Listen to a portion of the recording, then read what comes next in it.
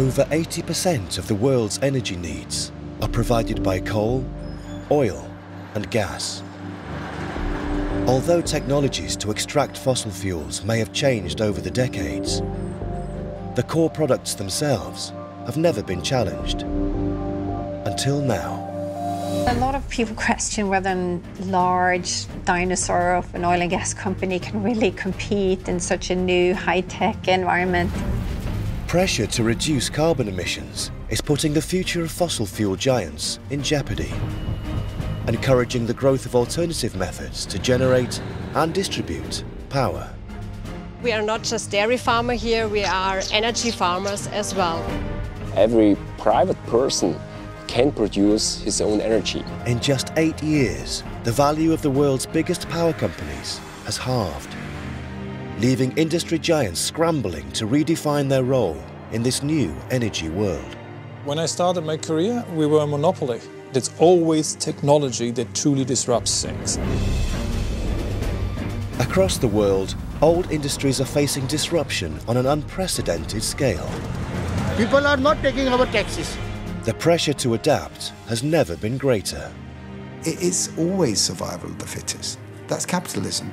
Because where there's threat, there's also opportunity.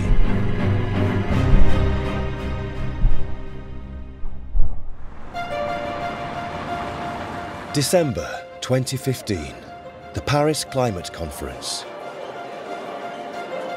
For the first time ever, 195 countries agreed to a legally binding climate deal to reduce carbon emissions. I think everyone in the oil and gas industry agrees that it's going to be a different future. This $5 trillion industry may be facing a seismic shift, but that doesn't mean it's ready to ditch the dirty fossil fuels that made it rich. Instead, many companies are banking on new methods to clean up an old process. Norwegian oil and gas giant Statoil struck it rich in the North Sea in the late 1960s. Over 4 decades later, at its Sleipner gas rig, the company is attempting to make fossil fuel production cleaner. We have an ambition to become the most carbon efficient oil and gas producer in the world. The world will look for companies like ourselves that take a proactive stand on this and deliver oil and gas to the world, but doing it in a sustainable manner. Statoil's business still relies on the harmful burning of fossil fuels by its customers. But at least the company is trying to reduce its own carbon footprint. It's transformed some of its offshore rigs with technology that enables engineers to separate the carbon dioxide and pump it underground.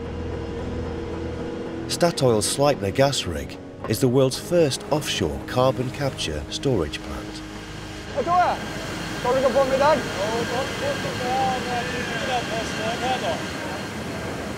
At Sleipner, we have a lot of CO2 in our gas, so we need to capture that, strip it out of the gas stream before we can export the gas. In here, you will have a continuous stream of captured CO2 going down through this well into the subsurface about 1,000 meters below us, and then we store the CO2 in the subsurface forever and ever. Each year, Statoil stores 1 million tons of CO2, making extraction less carbon intensive. They believe that prioritizing gas over more harmful fossil fuels will further reduce global warming and keep them relevant for decades to come. One of the advantages with gas is that it's very abundant, it's very reliable, and it's very flexible. You can turn the gas stream on and off, so you can regulate your gas flow very, very easily. Gas may be reliable, but fossil fuels will always mean carbon emissions. Wind and solar are cleaner, but depend on subsidies. To take on the consistency of fossil fuels, they face a huge challenge: the unpredictable weather. In Bavaria, a tiny village has used those subsidies to take up the challenge. This community believes it's found a way to produce a steady energy supply just from renewable sources, raising the real prospect of a future free from fossil fuels.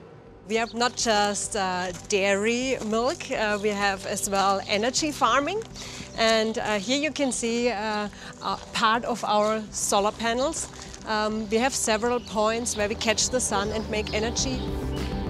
Norbert and Christina Bechteller's family farm has been providing the local community with dairy products for over 200 years. But they now have a new income from solar energy.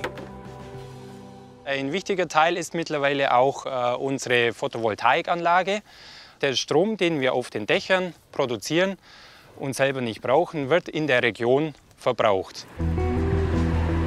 Producing your own energy with solar panels isn't revolutionary. But in this village, they're combining solar with other renewables in an attempt to achieve the holy grail of a steady energy supply. And they're prepared to use anything to do it. The cows always produce manure. Deputy Mayor Gunther Mögele has helped drive the village's pioneering efforts to make renewable energy a realistic option. We can prove that we always have more than 100% of energy, even if there is no wind and no sun at all. There's one renewable that never disappears, as it can be sourced from the decay of virtually any organic matter. It's called biogas. Of the 4 biogas plants in the village, farmer Einseidler runs the largest. Zwiebel haben wir schon gehabt, Kartoffel. Zwiebel auch schon? Also Zwiebel habe ich nicht gesehen, aber sonst haben wir schon ziemlich alles. Ja. Ist Biogas eine wunderbare Geschichte. Oder Man misst sonst irgendwie Komposter und Vernichter. Ja. Und sonst ist es nicht genutzt. Combining these different sources has been so successful, the village now generates 5 times more energy than it needs. But that's just part of the challenge of turning renewables into a credible energy supply. It's not only about renewable energy generation, it's also about power saving and energy saving. In order to be able to use wind and solar power literally around the clock, storage is absolutely key. Within this community, one young company has developed a home battery system that enables the villagers to store the excess solar energy they produce for later use. We are the first to offer storage systems for the residential market in the world, and obviously storage helps customers to use solar power regardless if the sun is shining or not. The technology behind this battery system also holds the key to a much bigger prize for the villagers, supplying energy to each other. Our battery systems are online and we can recognize in real time who is currently feeding power into the grid and who still needs power from the grid. And an amazing result is that you have both customers who have excess power and customers who need power from the grid. And our general idea was let them share their power between each other and get rid of stinky coal plants and nuclear power stations. Our customers can literally replace the traditional utilities 100% and go independent. Norbert and Christina supply 50 neighboring households with the energy they generate. Für die Haushalte ist es das Schöne, dass sie auch wissen, wo der Strom produziert wird und nicht von großen Konzernen oder weit entfernten Firmen bezogen werden muss.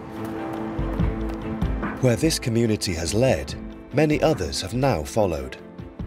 There are now almost 1,000 energy cooperatives around Germany. It's a major challenge for the country's big 4 utilities. In 8 years, the biggest, E.ON, has seen its share price fall by over 3/4. When I started my career, we were a monopoly. Technology has tremendously changed. Renewables are getting cheaper and cheaper. Customer behaviors is changing tremendously. And society, with climate change and other issues, has total different expectations to the industry. So the industry was shaken up at its fundament, and it's a total different industry from the 27 years ago when I started.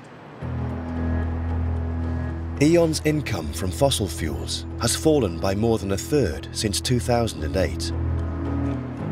The company recently made a drastic decision. to fully commit to the renewable revolution. E.ON has taken a very brave step. We broke the company, I would say, in two.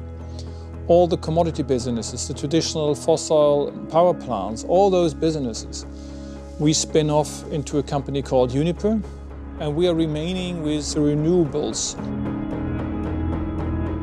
E.ON plans to spin off the majority share of its fossil fuel assets by the end of 2016 and scale up its investment in wind and solar. But rather than focus on just generating renewable power, E.ON is sensing its real opportunity lies in managing this diverse new supply on an industrial scale. This green society needs to be managed. Here you need to manage millions of feed-in and consumption sites. You will have sharing economies in between. You will have under and over consumption at times. This management equation, big data mining, technical competence, is obviously something this world needs, and E.ON will strive for being a capable partner in that. To secure its place in this new decentralized energy world, this former monopoly is taking steps that would have been unthinkable just a decade ago. We are open for any kind of partnerships, with any partner, with any customer. And yes, this is also a new attitude. We don't need to control the world. E.ON's partnerships have produced a raft of renewable energy projects. At the Arkona wind farm in the Baltic Sea, their investment partner is a surprising newcomer to the alternative energy industry, Norwegian oil and gas giant Statoil. Altogether, it's 1.2 billion euros. We're taking 50% of that. We're talking real money here. It's not just branding or greenwashing. We expect tremendous growth with wind in particular. And you know, if you're a business person, you want to take advantage of those growth opportunities and be part of it. Statoil, like E.ON, is positioning itself to take advantage of the energy industry's new horizons. The company's next project draws on 4 decades of offshore experience to steal a march on far newer rivals. It's always exciting. It's the first floating full-scale windmill in the world. Even if it's very windy, it looks like it's still, but it's actually floating. The world's biggest offshore operator has developed a floating turbine that can be mass-produced cheaper and quicker than existing static windmills. I think it actually makes some sense that it was an oil and gas company that came up with this, because we are reusing a lot of technology from the oil and gas sector. We're using platform technology. It's ballasted, it doesn't have any legs. The special software allows the blades to move in a certain direction, which optimizes the wind production, but it also makes the tower stand still. Statoil's first floating wind farm is scheduled to be delivered to a site off the east coast of Scotland by 2017. I think this is the future. It's the future of wind, at least.